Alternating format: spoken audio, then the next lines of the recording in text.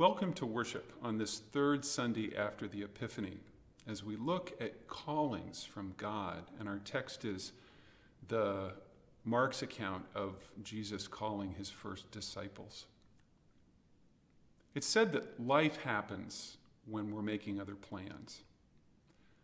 And so sometimes we may feel the call of God when someone asks us to do something or bring our gifts to bear on a challenge that we may not feel cut out for. And so it may even feel like an interruption and not especially a call from God as we usually expect it to feel. Invitations from God usually come in that way. But know that no matter who you are or where you are on life's journey, you are welcome here to consider God's invitations and maybe even God's calling. Our opening verse this week comes from a poem in a collection by Ted Loder called Guerrillas of Grace. And after this week of new beginnings at the Capitol and elsewhere, I'm reading the closing verse of a longer poem of his entitled Help Me to Believe in Beginnings. Help me to believe in beginnings, to make a beginning, to be a beginning, so that I may not just grow old, but grow new each day of this wild, amazing life you call me to live with the passion of Jesus Christ. Let us begin with a few moments of silence as we recall the presence of God.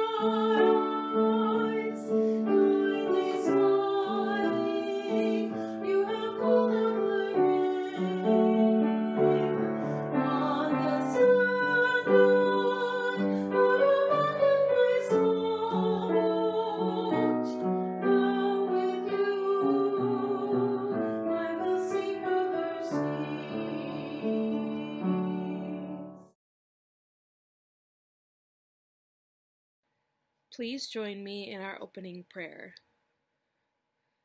Loving God, we pause in the stillness of this day to rest and quiet ourselves so that we can feel what stirs within us. Each breath draws us closer to the pulse of life, and with each exhalation, we make room for something new.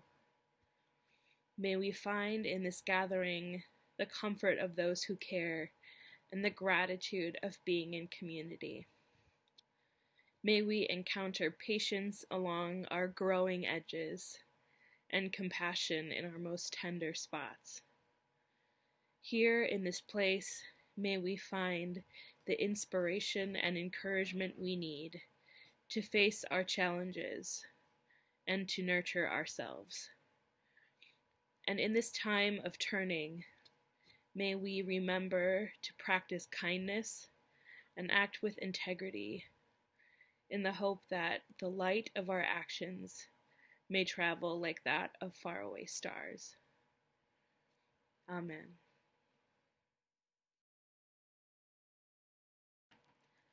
Now I invite you to a time of sharing God's peace with one another. And I do hope that you feel a sense of peace this morning.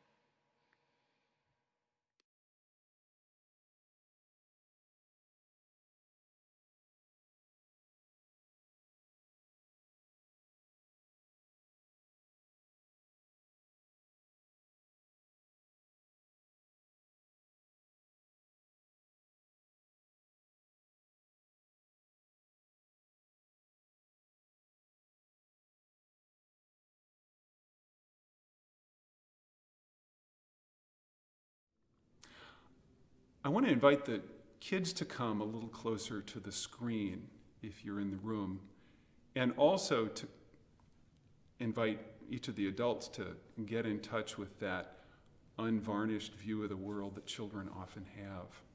And I want to show you a picture of Jesus calling the fishing disciples, or at least two of them.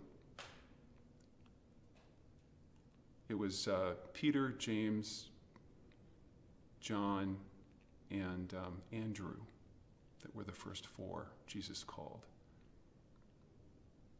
So I want to ask, which of you knows the story that goes with this sculpture? I mean, that's actually what it is. It looks like a live action something, but it's really a piece of art in the courtyard of a real church in the Philippines. Do these guys look kind of busy? Yeah, they're fishing.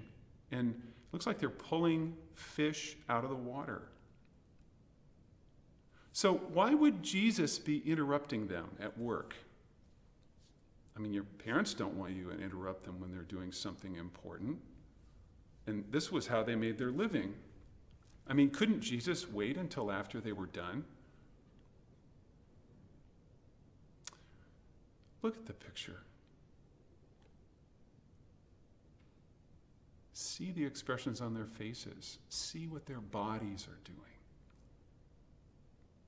And I wonder sometimes if Jesus interrupts you when you're doing something important. Does that ever happen? Does God show up sometimes when you're doing other things?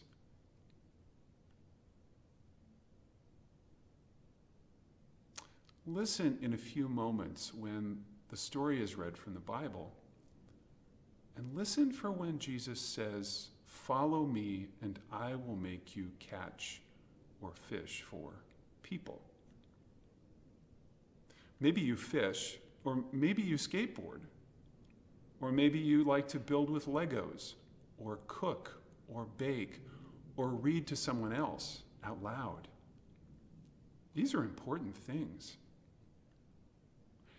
But I wonder if Jesus might ask you someday to do that thing that you do, and when you do it, follow him, because it helps somebody else or you, and you think of Jesus as you do it.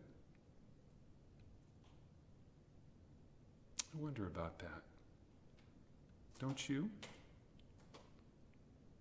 Will you pray with me? Thank you, Jesus, for all the things that we do in work or play, and for how they remind us that you love us and that you're with us. Amen. Today's reading is from Mark 1, verses 14 through 20.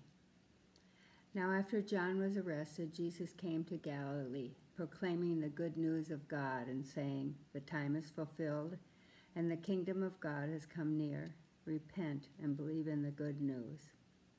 As Jesus passed along the Sea of Galilee, he saw Simon and his brother Andrew casting a net into the sea, for they were fishermen. And Jesus said to them, "Follow me, and I will make you fish for people." And immediately they left their nets and followed him. As he went a little farther, he saw James, son of Zebedee, and his brother John, who were in their boat mending the nets. Immediately he called them, and they left their father Zebedee in the boat with the hired men and followed him. Here ends the reading. One of the things that we notice if we read Mark's gospel for even a few verses is its haste. Mark uses the word immediately 40 times in 16 chapters. The book begins abruptly, as though Mark doesn't expect to be able to get it all out before something happens to him.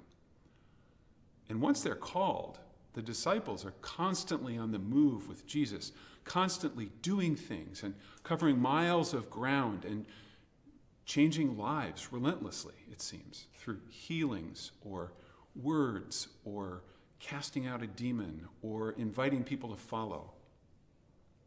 It's relentless.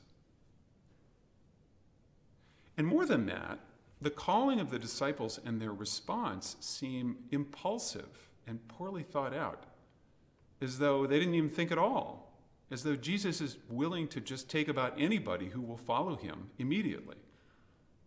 Jesus doesn't advertise, vet, or otherwise deliberate when he's calling these 4 fishermen. And they don't ask any questions either. Nothing about work hours or pay or even what the job description is. Not a very auspicious way to inaugurate the mission of the reign of God. And yet Jesus recognizes a willingness in them to follow him when he calls. On the surface, at least, this seems kind of counterintuitive. I mean, in our congregation, as with most UCC congregations, we value discernment and process, the process that leads up to making a decision. And we make sure to do our homework and not be impulsive, to look at all the angles, consider the risks as well as the benefits, thinking things through and seeking the will of God and the leadings of the Spirit together, inasmuch as we can discern those things. At times, we can seem like Treebeard, the Ent, in the Lord of the Rings trilogy. And I think he appears in the second or the third part of the trilogy, certainly in the third part of the trilogy. In the face of Sauron's evil takeover and the impending destruction of Middle-earth, Treebeard puts the brakes on and tells the hobbit named Merry, "Now let's not be hasty." Discernment and deliberation are things I value about our church, because we believe that in many cases, more is yet to be revealed by God through prayer or through research or through conversations. But you know, in the past year, we've had to act fast too, placing matters in God's hands in the midst of the COVID-19 pandemic. We had to respond very quickly. The opening chapters of Mark's gospel provide a rationale for action, not for endless deliberation. Leave that to some of the other books in the Bible. What we see is a right then and there quality at work in Jesus' ministry. Nothing matters except the present and what one does with it. Yes, it is informed by the ultimate goal of gathering together a new community of people who are going to witness to the love of God in real and amazing ways, and it's tied to God's faithfulness in the past. But in Mark, more than any of the other Gospels, we see the power of now at work. The whole point in Jesus' time was that the world was changing, just as it is now for us. Roman rule had split up the Jewish community into factions under the pressure of the choice between worshiping the God of Abraham and worshiping the emperor, Caesar. Empire and its influences, its pressures, were dissolving the bonds of kinship and spirituality in exchange for the promise of power and material prosperity. I mean, it's that age-old struggle, and it was happening then. And the exaltation of the individual over the cohesiveness of communities was reshaping the entire orientation of Jewish society. Their world was rocked. The world was ripe for change, though, renewing the call to shalom, justice, wholeness, and community, motivated by the God of Israel. That's why there was no time to waste. Right then and there has three qualities that change everything, and we're going to explore these qualities briefly. First of all, it's more immediate than it is deliberate. Second, it values willingness over giftedness. And third, it values practice over perfection. Our world is changing.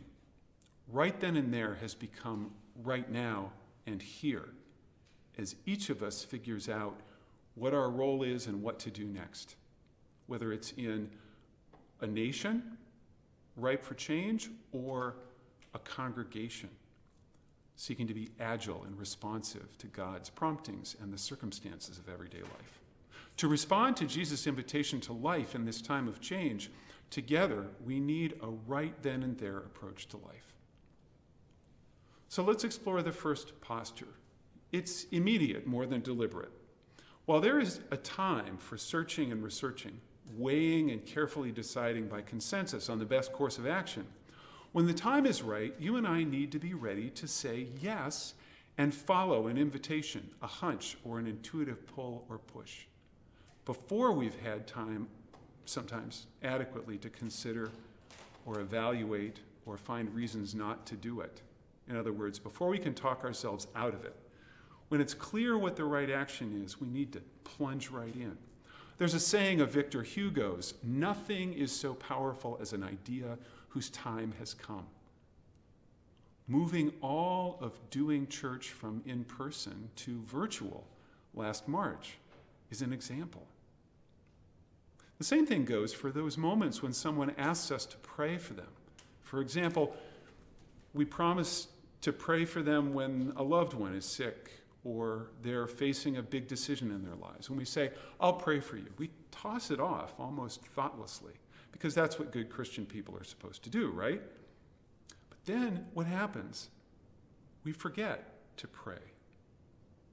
And part of the reason we forget is because we promised to do it, but we promised to do it later, and we said, "I'll get to it."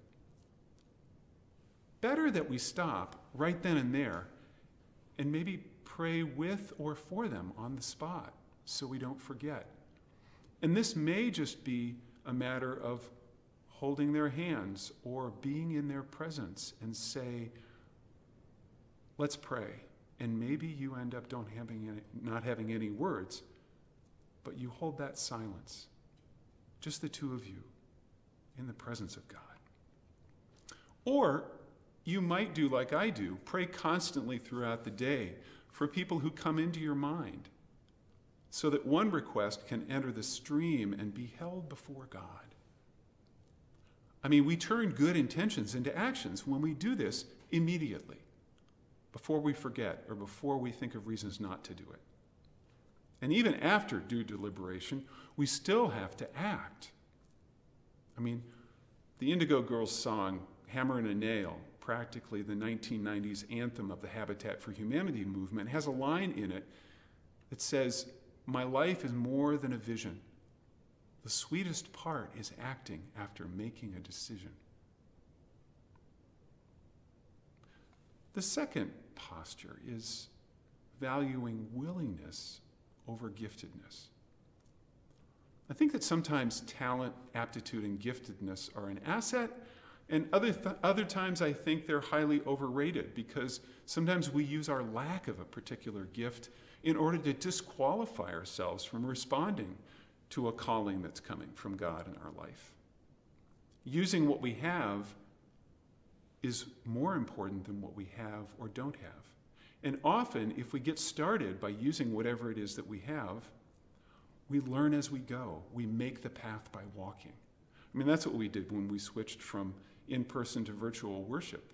We had 2 days to get together a live stream, but we did it.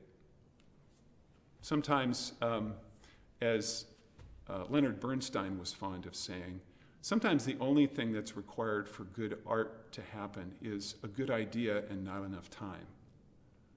Never discount the role that pressure can play on something amazing coming into being. I want to tell you a story that kind of illustrates what I'm talking about, or maybe the downside of not recognizing what one has. There was an old man who had lived in the rundown house on the block in a neighborhood for longer than anyone could remember. Maybe you know somebody like this. It was rumored that he had claimed squatters' rights years ago, and the legal owners had never contested his claim. From time to time, he shuffled about the neighborhood, pushing a wobbly grocery cart as he searched for discarded treasures. Regardless of the season, he always wore the same tattered clothing. When weeks had passed without a sign of him anywhere, someone called the police to file a missing persons report. And upon investigating, the officers discovered his cold, lifeless body, dead. According to the coroner, he had died of starvation. After the old man's death, nearby residents petitioned the city to demolish the unsightly house where he lived for so long. The official records were searched, and they actually discovered that he wasn't a squatter after all. He had purchased the house and owned it free and clear, no mortgage. He paid that off years ago. But no heirs of his could be identified and located, so the demolition order went forward as it was given. As workers began to dismantle the house, they were startled to find the oddest form of insulation in the walls. And I use insulation kind of like with quotes around it because it wasn't really good insulation. It was under the floors and crammed into the nooks and crevices throughout the structure. But you know what it was? It was authentic stock certificates and other securities that turned out to be worth millions of dollars. Turns out this reclusive man who had lived in abject poverty for years actually had great riches. He was wealthy. And although he could have afforded the finest food, he ended up starving to death. As a book on stewardship that I've read puts it, worth is gained in what we use, not in what we hold. The final posture that I think helps us to glimpse what is important in terms of responding quickly is that whatever gift we choose, it develops as soon as we begin to use it. So this one is called practice over perfection. Remember what I just said about we make the path by walking? We may know just enough of something to get started on it, but we have to learn as we go. In one of my favorite books on writing, Bird by Bird, the author Anne Lamott suggests that perfectionism is the voice of the oppressor, the enemy of the people. It will keep you cramped and insane your whole life. I think perfectionism is based on the obsessive belief that if you run carefully enough, hitting each stepping stone just right, you won't have to die.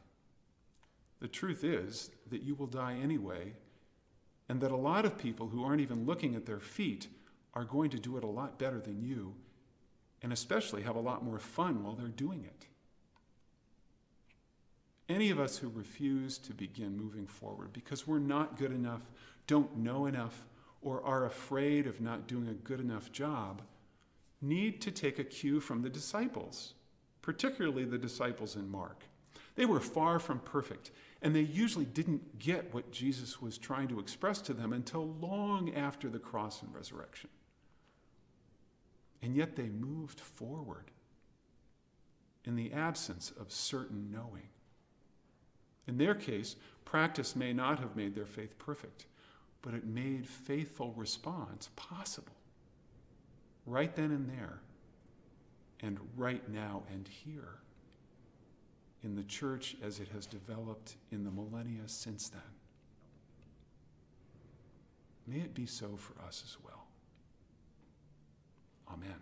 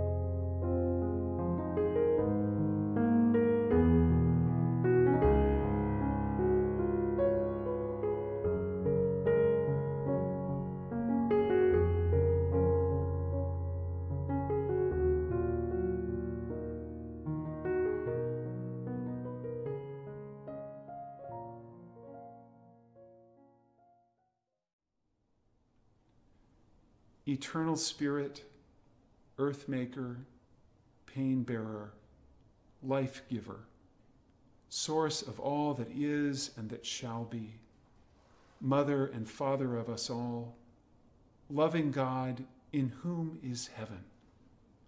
The hallowing of your name echo through the universe.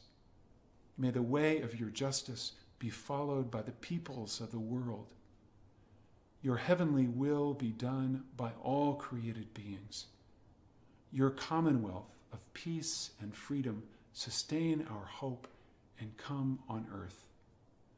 With the bread we need for today, feed us. In times of temptation and test, strengthen us. From trials too great to endure, spare us. From the grip of all that is evil, free us. For you reign in the glory of the power that is love, now and forever. Amen.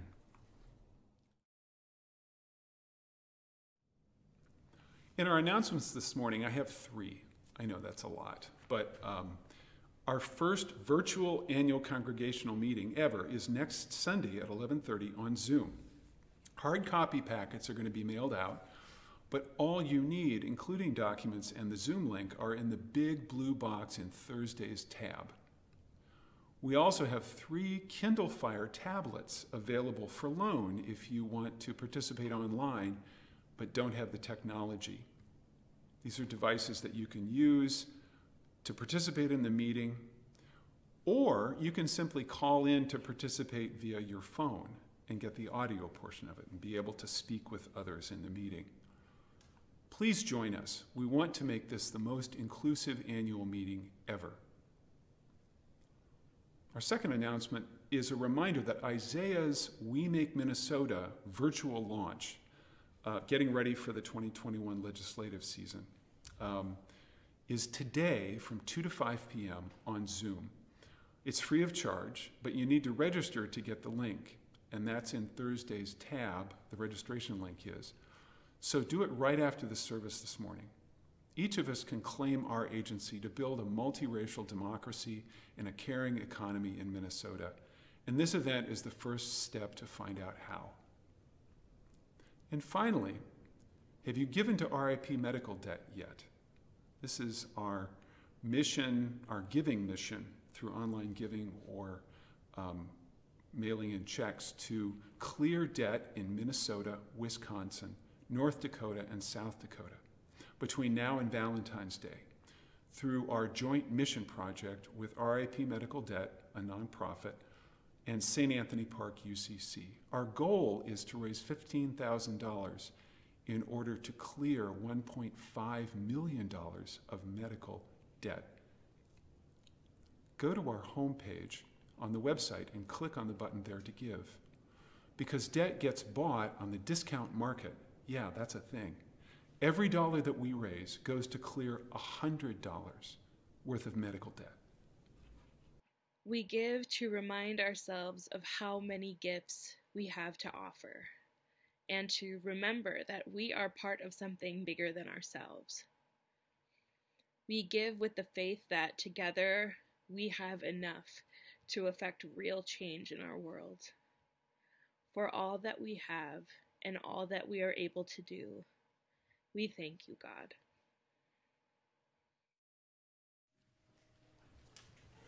Share the good news celebration, sing his praises joyfully. Share with every tribe and nation, Christ has come and sets us free. Sing and praise him, sing and praise him, worthy of our praises, King. Hallelujah, hallelujah. Sing and praise him joyfully. Yes, now with expectation, share the gospel far and near. Tell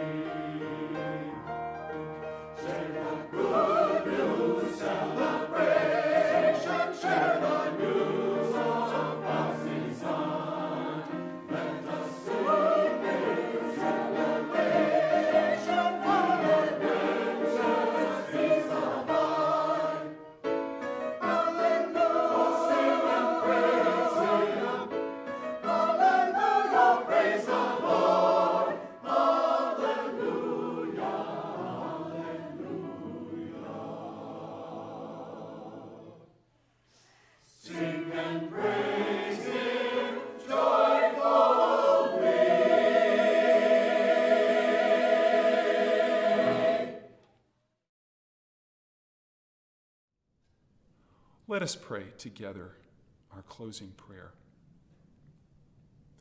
May all our gifts given to ministries of grace be a blessing to friends and strangers, those like us and those not, those deserving and those not. For in this way, O God, your love reaches all of your beloved. Amen.